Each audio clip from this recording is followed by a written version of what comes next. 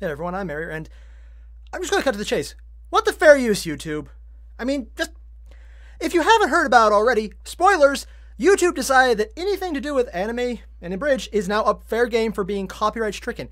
You find this out because Dragon Ball Z Abridged, in its entirety, has been deleted from YouTube. That's right, Team 4 Star's probably one of the funniest Abridged, and honestly, sometimes funnier than the original shorts on YouTube, Dragon Ball Z fucking Abridged, are now completely removed. That's right, the entire channel has now just had all those videos removed.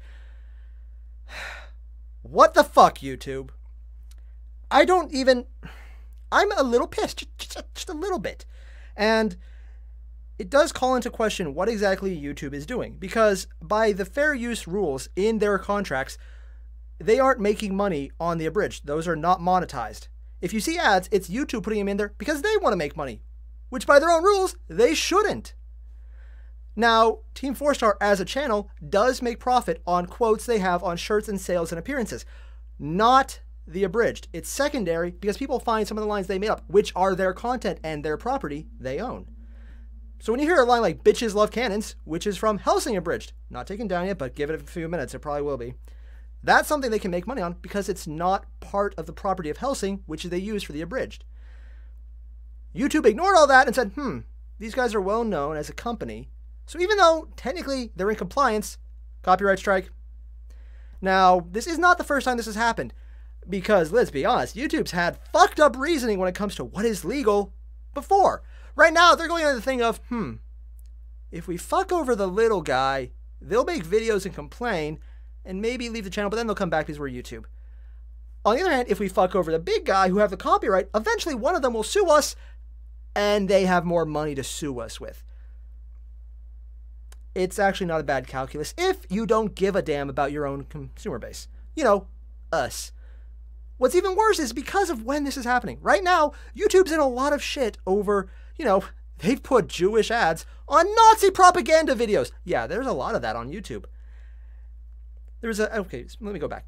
There was basically, I think, a Nazi video. Fuck those guys to start with.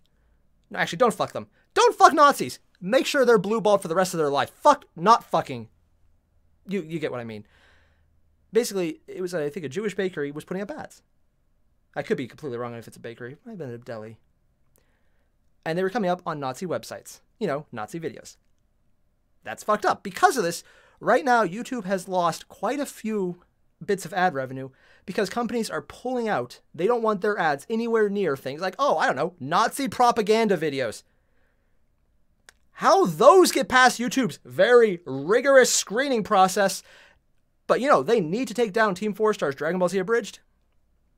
Fuck it. I was really hoping we wouldn't have to do this, but come on guys, we need to start up the hashtag #WhatTheFairUse again. That would be hashtag WTFU. Fuck you, YouTube.